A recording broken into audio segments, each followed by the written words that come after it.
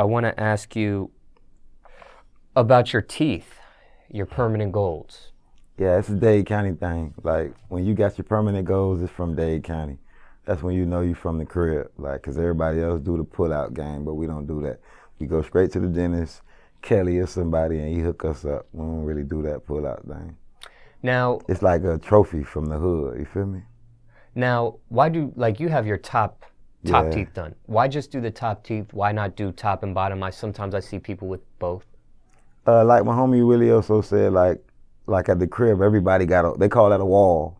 Like, they call it a wall. Like, okay, who promote their wall the most right now is Kodak Black and Cody P. They like, yeah, but we've been doing that, you know what I'm saying, for years, you know what I'm saying? So it's like everybody got walls where I'm from, so I just try to be different. Like, put an open face on the side, and like, just do something different.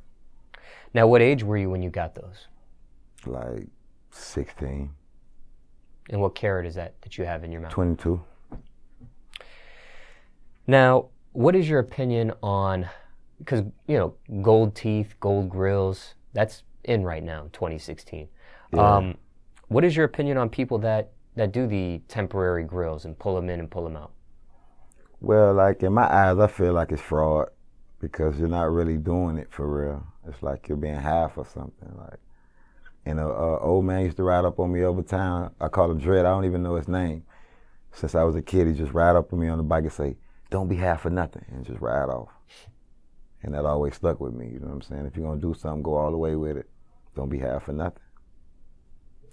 Can you tell? Can you tell from when you see people, whether it's a pull-out grill or whether it's sometimes it depends, cause like with the pull-outs, they don't really divide themselves. You feel me? Like we put them in divided separate. You know what I'm saying? They just put the whole wall, put the thing in your mouth, and they try to make the cuts look like it's cutting between the teeth.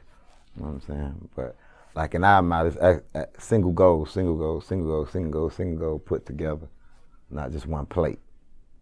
Now, have you ever faced discrimination, stereotyping, or profiling because of your permanent gold teeth? Well, I wouldn't say the teeth.